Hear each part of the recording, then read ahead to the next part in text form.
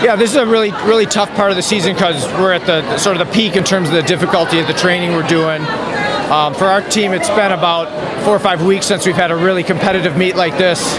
And so the guys are really excited to race, even though they're really tired from training. So I thought most of our guys really raced and swam quite well tonight. And West, is a really solid team. And so I was really pleased with our performance. And for right now, like a lot of our guys are really swimming well. Some of our guys are struggling because they're so tired, and we got to get them to come around. But overall, I'm really pleased with where we're at. The West has always been a big rival, and everyone knows that. And especially when they're number 2 in the state, like we know they're such a good team, so we really have to show up if we're gonna, perform. So I think everyone swam well. So I was really happy with the team. I think a lot of it is our depth in our team this year.